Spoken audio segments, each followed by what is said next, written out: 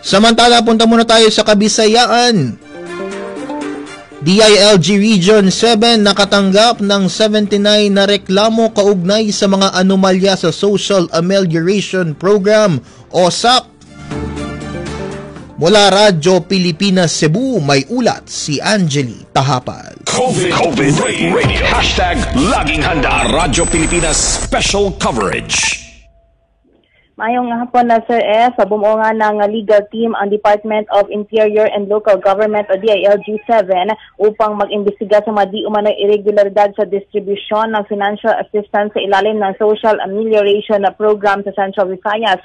Ayon kay Attorney Kenneth Lucero, ang team leader ng Emergency Operations Center legal team, ang kanilang grupo ay natasang magsagawa ng investigasyon at mag-verify sa mga reklamong kanilang natatanggap kaugnay sa SAP anomalies at ma-forward ito sa iba't ibang ahensya ng gobyerno para sa pagsampa ng kaukulang kaso. Sa pinakahuling tala ng DILG 7, umabot na sa 79 ng mga reklamo ang kanilang natanggap, kung saan 31 dito ay nagmula sa probinsya ng Cebu, 30 sa Cebu City, 7 sa probinsya ng Bohol, 5 sa Negros Oriental at 2 naman mula sa probinsya ng Siquijor. Sa nabanggit na bilang, 57 dito ang inirefer sa DILG field offices para sa verification.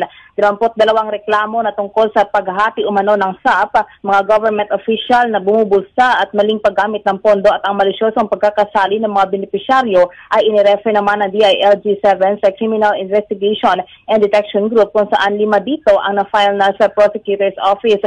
Samantala, 15 mga reklamo naman ang na-forward sa opisina ni DILG Secretary Eduardo Anyo para sa karagdagan pang pag-usisa at pagsampa ng kukulang kaso. Ang mga reklamo ay itinaabot sa DILG 7 sa EOC hotline system, sa official Facebook page ng ahensya, sa email at mula sa mga walk-in clients.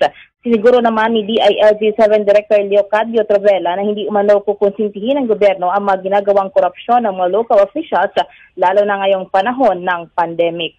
Gikan din sa Dakbayan sa Cebu, Angelie TAJAPAL alang sa Radyo Pilipinas. COVID Radio. Hashtag laging handa. Radyo Pilipinas Special Coverage.